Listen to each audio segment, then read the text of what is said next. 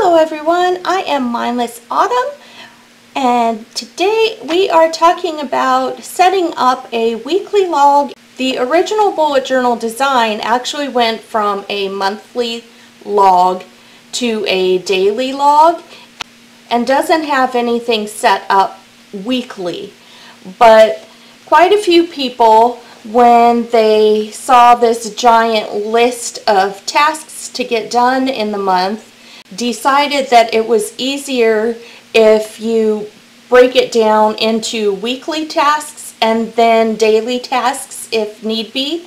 And these are just a few of the ways that I have tried. Hopefully it will give you some ideas so you can determine if that's something that you would like to try as well. So this is broken up very much like the future log at the beginning, but instead of having a month in each section, you have a day in each section. So you just break it into thirds and put the day in each section, and then break this last one in half for the weekend. This leaves you a lot of room to put any appointments and also plan out any tasks for the week rather than going back and forth every day to determine what you still need to do.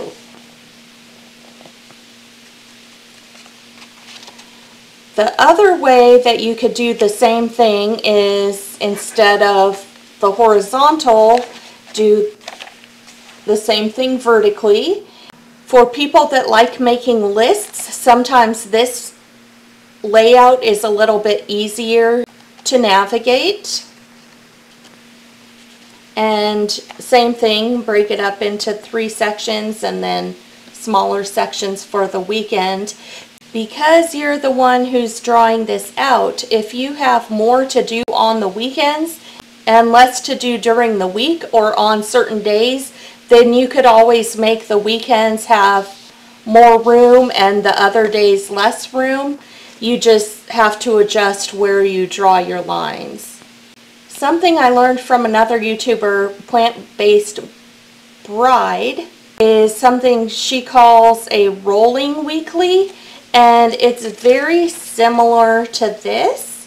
However, it's 2 days per page, and Saturday and Sunday each get the same amount of room as every other day, which is really nice. And also, she folds this back and forth so that you can have another section for things that you might need to do every week, like take out the recycling or habits that you're tracking, so that you don't have to have a giant monthly tracker. You could do it every day and put it in this little section here and just fold this back and forth so that you can always see this.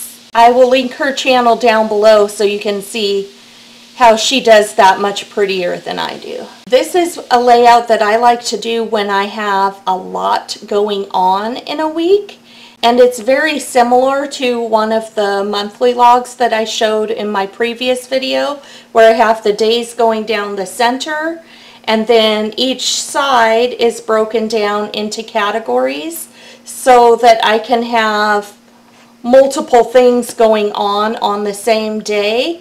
And the fact that it's categorized makes it a little easier for me to see and wrap my head around what I have going on at the time. You could also do one for each person in your family or one for each class, but because it's broken down into 1 week at a time, you can fit more information on there. And you can also break down some of those monthly tasks into the week to make sure that they actually get done and that they aren't forgotten on that other page at the beginning of the month.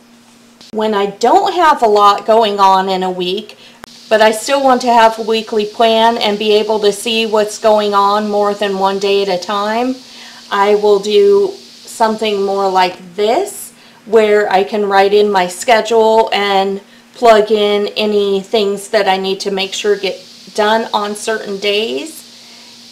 And even when I'm not really busy, having something like this can make it more likely that I will remember to get things done. And since this is only on one page, then I would immediately start my daily log on the following page or whatever section is next. And next week I will show how the daily log works and give you a few different ideas on how to do that. I hope you found this video helpful. If you liked it, please give it a thumb up so I know you want to see more like this. And also hit that subscribe button down below to hopefully give you some more ideas for your bullet journal. Until then, I will see you next time. Bye!